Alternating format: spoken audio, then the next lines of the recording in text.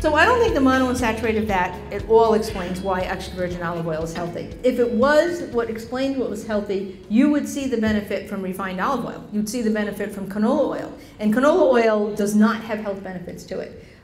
There's some papers popping up now saying it does, but I don't think you can say, it's not like, it's a chemically extracted oil. It's monounsaturated fat content is high, but it does not have the phenols in it. And extra virgin olive oil clearly decreases the oxidation of LDL. And that's the important point. You know, how do you keep someone from getting heart disease? I think I have a problem with margarine because of the polyunsaturated fat content.